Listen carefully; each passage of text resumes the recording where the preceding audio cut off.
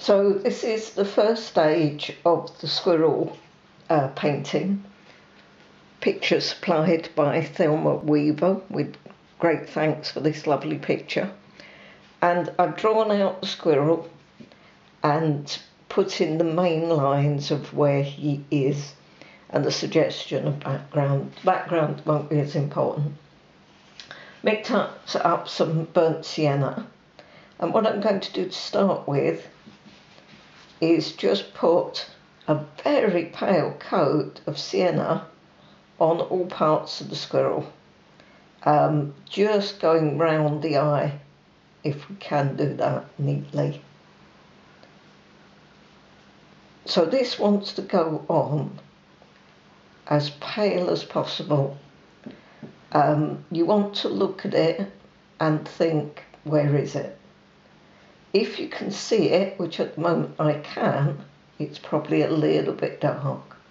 So what I'm doing is I'm going to work round because I'm left-handed, I'm working from the left to the right. You can work the other way. And I'm going to get the paw filled in. Just checking that I'm getting all of that filled in. And that will catch me up with where I am there. So you don't want to leave a bit undone. So I'm coming across, still fractionally on the dark side. Coming here, I'm going to catch up with this little paw, including the nails on the claw. Just keeping my eye on that while I'm doing this, that it's not drying. If it does start to dry, or you feel it might be going to dry, just move it forward a ½ inch. And then you're going to bring that colour in there and bring it across. I could have worked with a bigger brush. The tail touches at this point, so we can catch the tail in as well. And we're just going to do a general edge. I've drawn a sort of fluffy edge on the tail.